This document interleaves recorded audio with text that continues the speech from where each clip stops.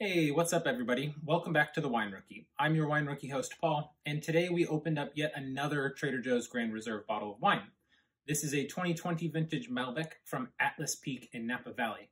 Much different from the Mendoza, Argentina bottles of Malbec. This was rich blueberry, cherry, plum, with cocoa and pipe tobacco on the finish.